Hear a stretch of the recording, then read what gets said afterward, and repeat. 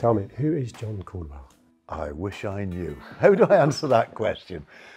I find myself desperately wanting the very best for the world, but especially the best for Britain.